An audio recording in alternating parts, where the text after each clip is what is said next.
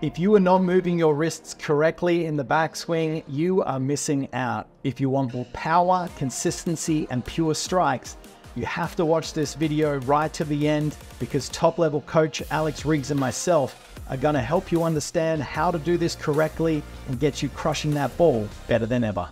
Let's get stuck in. All right, Riggs, that was the best of the day for me. Felt really good off the face, lots of compression. And a big part of that is not necessarily all about the lag at the moment of impact. It was what I did in the backswing in regards to width, right? And we see a lot of players, amateur golfers, who struggle with ball striking would tend to get quite narrow. And a lot of that is an understanding of the difference between using your arms or loading your wrists correctly to create the width. So let's talk about that. For sure. I think a lot of players, they under rotate. They don't create enough turn or pivot through the body. And then as a result, you see a lot of lead elbow folding.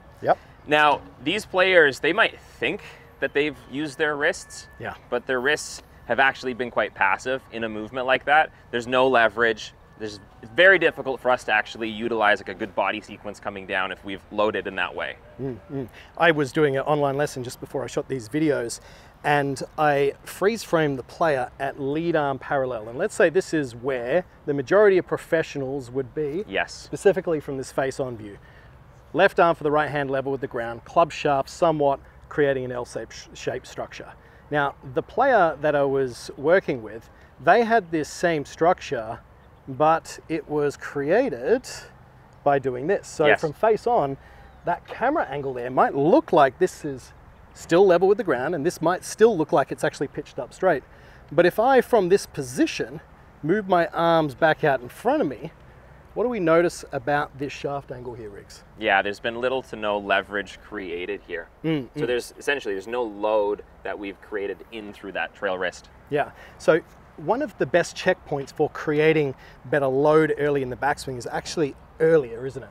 It's by the time that the end of the grip from this face-on view is almost just on the outside of the trail leg. We would like to see the club shaft level with the ground and the hands anywhere from in front of the trail leg just outside. And that player that I was working with, if they went back to when the club shaft was level with the ground, they were about in this position. Correct. And then the last little bit where I freeze framed was all this folding. Bit of T-Rex action at the top. So we need to make sure that we're creating some better load earlier. How do we do that?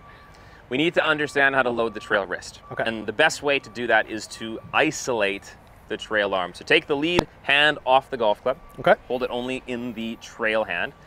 I'd hold it a little bit lower, get it into its normal position. Start the swing off with a little bit of pivot.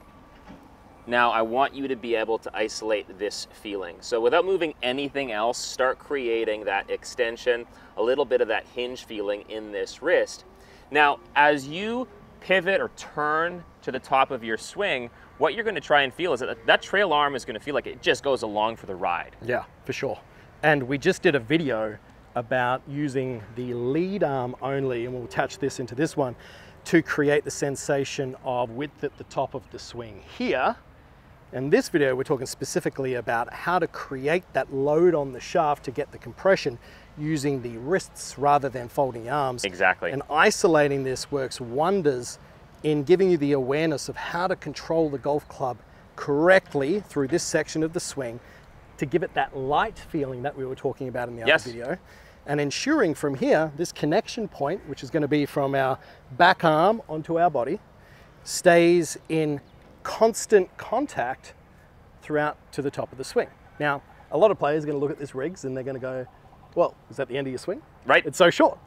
But the golf swing is a dynamic, fluid motion. We have a certain elasticity to our muscles, which in a golf swing would bring it up, But drilling it, we need to be slow and we need to be conscious. For sure. If we're going through this slowly and we're doing the movements correctly, I think most of us, we wouldn't have the mobility to get the golf club to parallel. I think that that's a concept a lot of people assume, and a swing has to get to parallel. And if it doesn't, it's a short swing. They're not going to be able to maximize power. But if I do my movements to the most strict level, and I'm reasonable mobility, there's no way I'm getting that club to parallel if I'm doing it in a static way. Yeah, for sure. And we see one commonality between the best ball strikers in the world would be their ability to get the hands back in front of the chest through this section of the golf swing. Yes. And the longer that the hands move away from the midline of the chest in the backswing and in the downswing, well, this is where all the scooping, the stalling out, the flipping, the chicken winging, endless goes on and on and on. Correct. So it really is about understanding how to load that golf club correctly. So you're saying the trail arm drill, or the trail hand drill, the back arm, just using that, ensuring that we're getting a bit of turn, a bit of wrist we're setting, and then turning to the top. Anything else you'd add there where you think players could slightly get this wrong and take it down a wrong direction? I think it is possible that you still might see players whose trail elbow might work back around behind the rib cage more so than it should. And in which case we can always use the lead hand, tuck it underneath the tricep of that trail arm. In this case, it's tough to get this drill wrong. So you're going to apply just a little bit of that pressure. Yep. Now this is loaded. You're going to bring in your turn. And what we'll see here is that as long as you've got this hand here, there's no way that's going too far back behind you. Yeah, and a great little reference here, guys, if I simply face that camera and go down, you can see we've almost got a square form from my shoulders, my elbows and my arms, which is the same as a dress here. So hinging and a bit of turn into this section of the swing, ensuring that we're getting and maintaining that same feeling.